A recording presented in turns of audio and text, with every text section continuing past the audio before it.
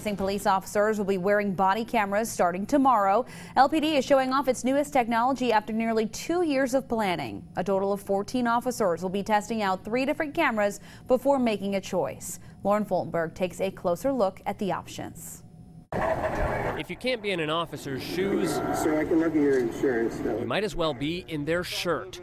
Starting this week, Lansing officers will have one more tool at hand. Well, it's going to get some taking used to. But in the end, Officer David Burke expects the body camera he'll be testing to be a good thing. I think it's a good tool for us to show what actually happens versus what somebody says happens. Especially in light of highly publicized officer-involved shootings in mid-Michigan and across the country. I think it gives the public perception to know exactly what we do day in, day out, okay?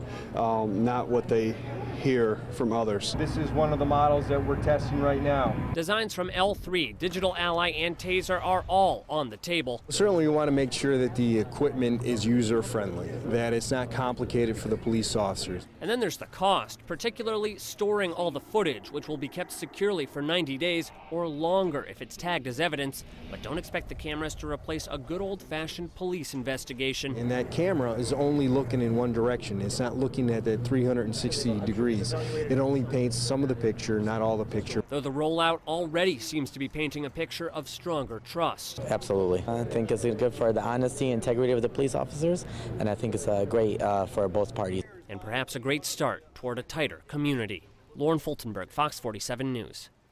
LPD expects to choose a camera and purchase them by late fall.